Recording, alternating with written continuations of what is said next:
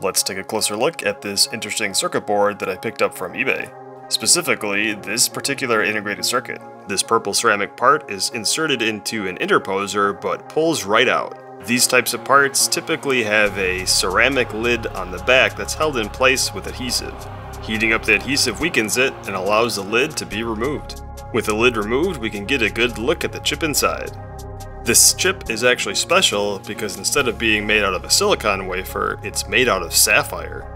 Using polarized light on the microscope, I can look right through it. The process used here is referred to as silicon on sapphire, or SOS. If you want to learn more about the SOS process, I would highly recommend checking out the Silicon on Sapphire wiki page. This circuit board came from an HP 1000 series minicomputer, and the chip's function is an I/O processor responsible for interfacing with the computer's main CPU.